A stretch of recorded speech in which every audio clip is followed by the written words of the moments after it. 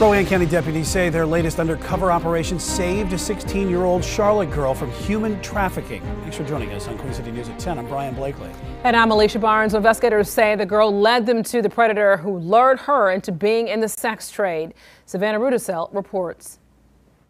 This case is a perfect example of how human trafficking is not a crime that knows any kind of jurisdictional boundaries. On March 13th, Rowan County detectives were working a two-day operation at a hotel in Salisbury. Undercover officers spoke with people offering sexual services, not to arrest them, but to find out if anyone was a victim of human trafficking. We keep hearing this in county commissioner meetings and we keep hearing this in the media, but yet it's something that we never get calls on. So we're thinking, it was actually a fact-finding operation. They found a 16-year-old girl coerced into sex work. Authorities arrested and charged Kadeem Williams with promoting the prostitution of a minor and assault for allegedly strangling the victim. Deputies say he groomed the girl, paying for a rideshare service to take her from Charlotte to the Salisbury hotel.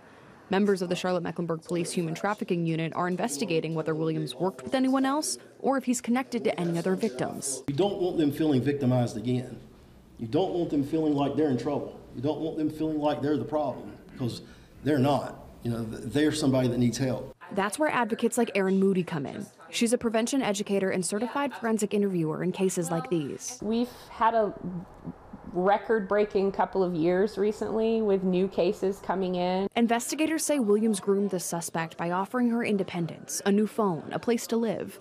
Moody says this kind of manipulation is very common, especially for teen victims. They can be door dashing food to kids at their school basketball games. They can be making in-app purchases, buying music downloads for kids, things that their parents or caregivers never see. Advocates and authorities say they need the cooperation from the entire community to save more victims. I'm not released the name of our local hotel, but they were eager to help us. We're not all meant to investigate child abuse, that it's just our job to notify the proper authorities, and it's their job to investigate. If you are a victim, don't suffer in silence.